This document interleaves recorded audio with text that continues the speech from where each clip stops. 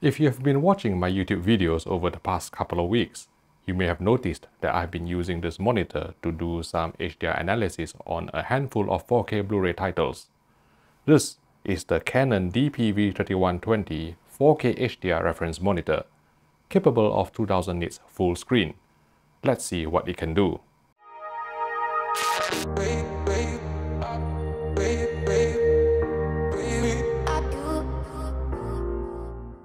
Hello everyone, my name is Vincent Teo and I'm an HDR evangelist. I believe almost everything looks better in HDR when graded properly.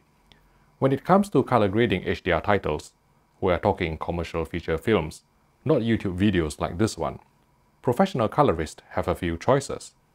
They can go with the Sony BVM-X300, an RGB OLED mastering monitor which for the longest time has been the benchmark among the creative community, at least until Sony themselves decided to retire the self-emissive technology to be replaced by the BVM-HX310, a dual-layer LCD which is immune to burn-in and can go brighter full screen than OLED. There are other dual LCD monitors on the market too, such as the Flanders Scientific XM311K, the ASO CG3145 or 3146, all between 15 to 40,000 pounds.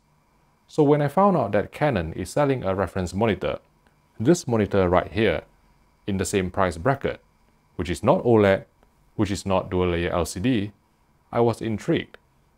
The Canon DP-V3120 uses a 31-inch single-layer LCD screen with a true 4K resolution of 4096x2160 and full array local dimming directly LED backlighting.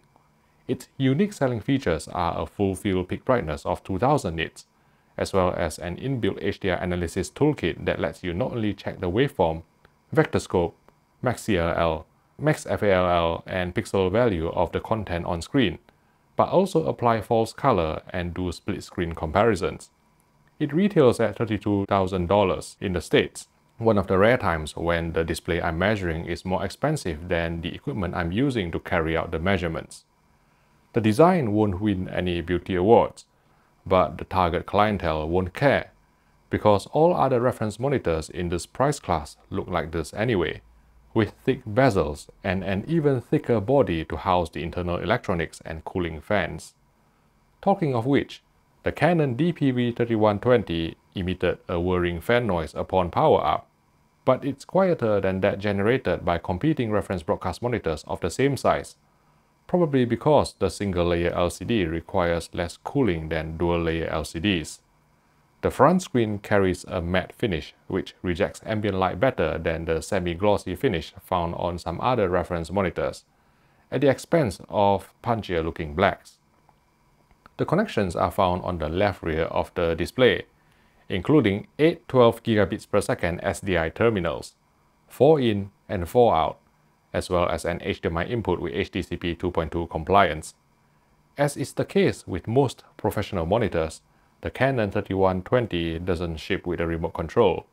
All the controls can be done using physical buttons and a knob in front of the monitor, or via the web interface, which we very much prefer. The Canon DP-V3120 uses an IPS LCD panel which typically delivers shallower blacks, but wider viewing angles than VA-type LCDs. With local dimming disabled and peak white set to 100 candelas per square meter, we measured black level to be 0.09 candelas per square meter on a 4x4 ANSI checkerboard pattern, deepening to 0.059 candelas per square meter once local dimming auto was engaged. Using our own custom-authored test pattern containing a small white box crawling horizontally and then vertically against the borders of a black background, we counted 26 vertical columns and 14 horizontal rows, giving us a total of 364 independently dimmable zones, while even some prosumer monitors, such as the Apple Pro Display XDR and the Asus ProArt PA32UCX, have a higher number of zones. We need to emphasize that local dimming algorithm plays an equally important role in the final picture quality, and the Canon DP-V3120 was equipped with one of the most effective local dimming algorithms we've tested, particularly for grading purposes. For HDR content, local dimming auto produced the deepest blacks compared with all other backlight control options.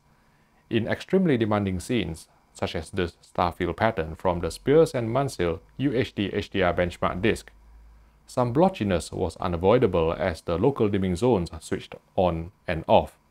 But these artifacts were significantly less than what we witnessed on consumer displays, such as the Apple Pro Display XDR and the Samsung QLED TVs.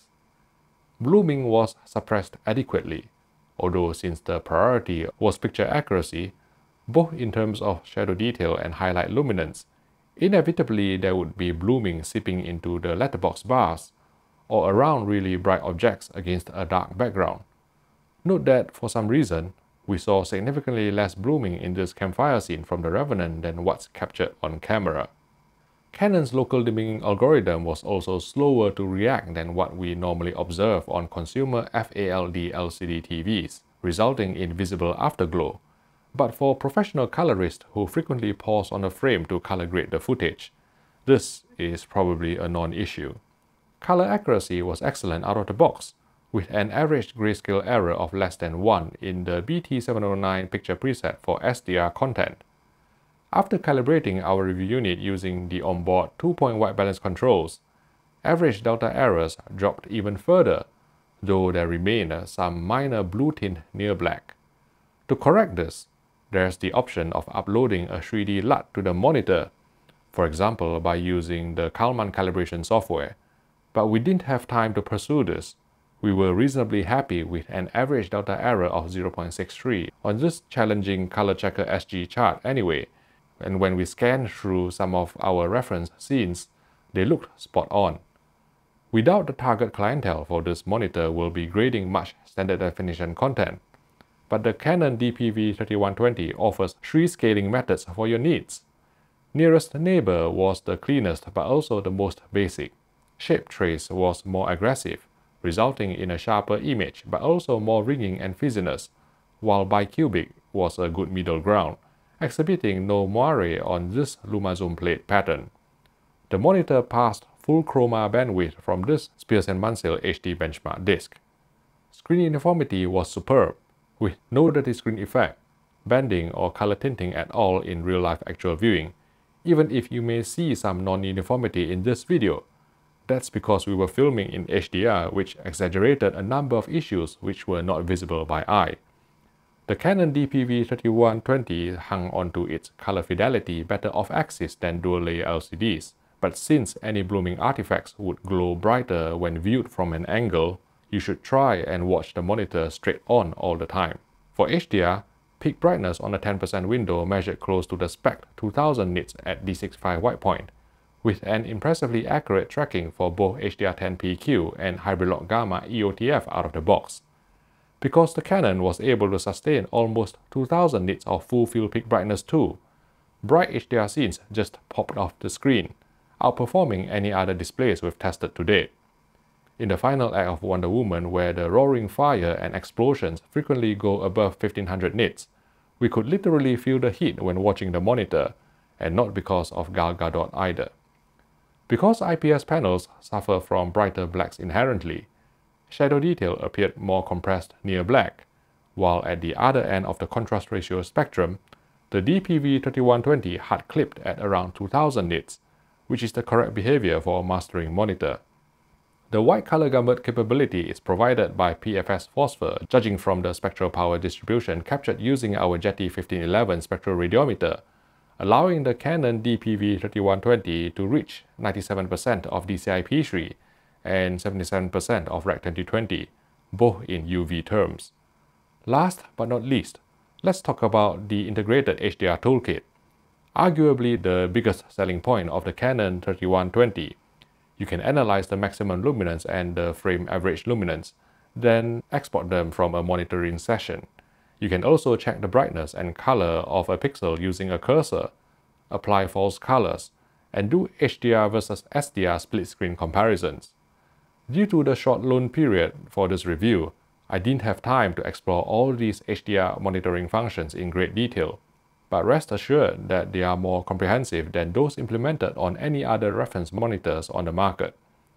To sum up, The Canon DP-V3120 is an interesting addition to the small list of HDR reference monitors that fulfill the requirements for Dolby Vision certified post-production facilities. For color grading dark scenes, we still prefer the greater near-black precision of the Sony X300 OLED and other dual-layer LCD monitors. But the fact is that the Sony X300 has been discontinued, and dual-layer LCD is not without its own issues, such as shadow images and limited viewing angles. What may attract some colorists to the Canon 3120 is its unrestricted canvas of up to 2000 nits full screen for HDR grading, as well as slightly quieter operation compared with its peers. The DP-V3120's matte screen and comprehensive HDR analysis tools also make the display ideal for on-set monitoring. If you would like to find out more about other monitors you can use to perform HDR grading, please click here for a complete list of our technical reviews, and I will see you in the next video.